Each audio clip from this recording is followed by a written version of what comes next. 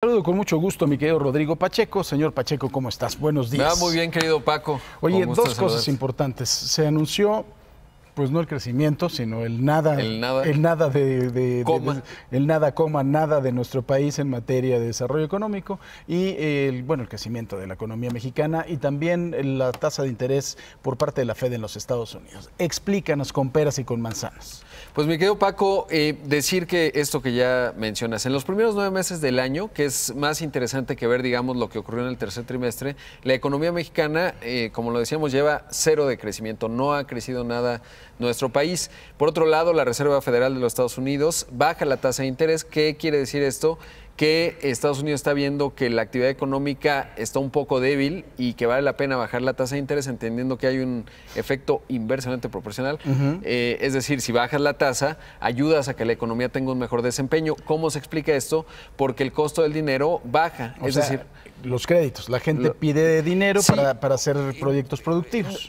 Eso, pero también el hecho de que si tú guardas tu dinero en el banco, pues te da menos rendimiento y entonces a lo mejor prefieres gastártelo. Un caso extremo es o invertirlo, etcétera. Pero no tenerlo debajo del colchón o en el banco. Sí, porque si te gastas, te compras, digamos, una golosina, pues eso genera empleos, etcétera, ¿no? Claro. En Europa, por ejemplo, la tasa es negativa, es decir, ven que la economía está tan anímica que si metes tu dinero al banco, pagas, no solo no te da interés. Eso con el afán de que la gente no tenga su dinero en el banco, aún así los europeos son muy ahorradores. Implica mucho también el grupo de edad, digamos, el momento en el que están, etcétera. Toda la gente que estuvo cerca de la guerra es gente que está, aunque tenga que pagar, prefiere tenerlo en el banco. Guardar el dinero, lo mismo en Japón. Ahora, eso que tiene que ver con México, que cuando Estados Unidos baja la tasa de referencia, eso genera la posibilidad de que el Banco de México también baje la tasa, porque el diferencial entre la tasa de Estados Unidos y la mexicana hace que México se convierta en un país atractivo para invertir. Esa es la buena noticia. Esa es la buena noticia. Si te dan aquí en México 7.75 versus el 1.25 de Estados Unidos, 1.50, lo hace atractivo. Lo hace atractivo. Esa es un componente importante. Ahora, justo hace un rato acabo de platicar con Jonathan Heath, su gobernador del Banco de México, y me decía un dato interesante. Para 2020 seguramente vamos a ver un mayor vigor económico por 2 razones que no había visto hasta que me lo acaba de decir Jonathan Heath. Una, el sector de la construcción, por la base de comparación de cuando se cancela Texcoco, que fue en octubre, pues la base de comparación del año pasado era mucho más alta. Claro. Ahora en 2019... Y que el gobierno, además de todo, ya está empezando a sentarse bien en la silla y empezarán a liberar a fuerza el próximo 2020 los presupuestos para la infraestructura, ¿no? Exacto, ya se van a conocer las APPs, digamos, las acciones público-privadas. Teóricamente el gasto va a empezar a fluir con mayor dinamismo, pero va a ayudar la base de comparación hacia 2020. Ese es un componente.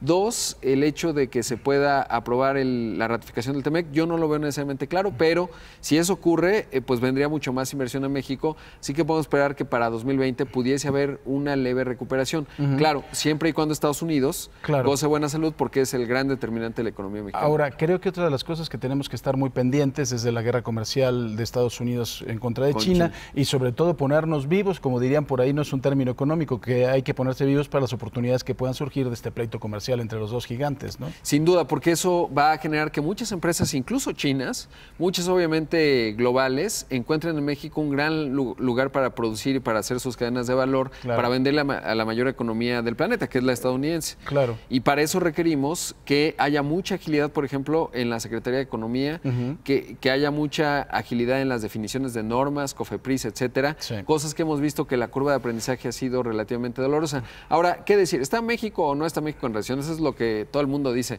Es irrelevante en función de que México no está creciendo lo que debería, eso es un hecho. 0% es mala idea para un país como este, sobre todo porque el potencial sería que creciéramos al menos 2%, considerando lo que está ocurriendo en Estados Unidos. Esa es una. 2, no estamos en crisis si tomamos en consideración crisis al estilo 2009, donde la economía está cayendo. Claro. Va a caer la economía mexicana. Los valores macro creo que están bastante mejor controlados que en cualquier otra época de la historia, ¿no? Exactamente, hay que decir 3 asuntos positivos. 1, hay mucha disciplina fiscal, se dieron a conocer ayer los datos de las finanzas públicas y ahí lo que muestra es que sigue habiendo un buen superávit primario.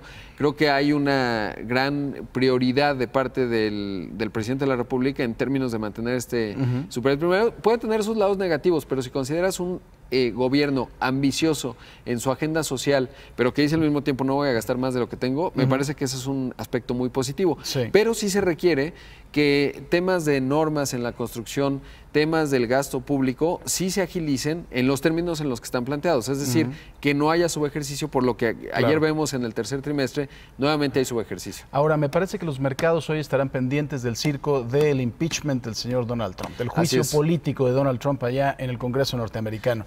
Hay que tener cuidado, hay que estarlos vigilando, porque muchas veces los mercados no reaccionan tanto ya a las idioteces del señor Trump, porque las dice diario, entonces ya no es a veces noticia ni siquiera un impeachment, pero finalmente hay que tener cuidado, sobre todo si toma un rumbo complejo, ¿no? Complejo, y sobre todo si eso contamina la ratificación del TEMEC. Ayer Bloomberg publicaba una nota en donde decía que está negociando la Casa Blanca con las empresas automotrices y con el Congreso para establecer ciertas restricciones a la parte de la manufactura automotriz, lo cual sería una pésima noticia, tendría que ser inaceptable para México y Canadá, aunque también existe la posibilidad, porque todavía falta más información, de que simplemente sean acuerdos tácticos, digamos, entre las empresas y la Casa Blanca. Muy bien, señor Pacheco. Querido Paco, como siempre, un gusto saludarte y verte a todos los lugares y a toda la hora.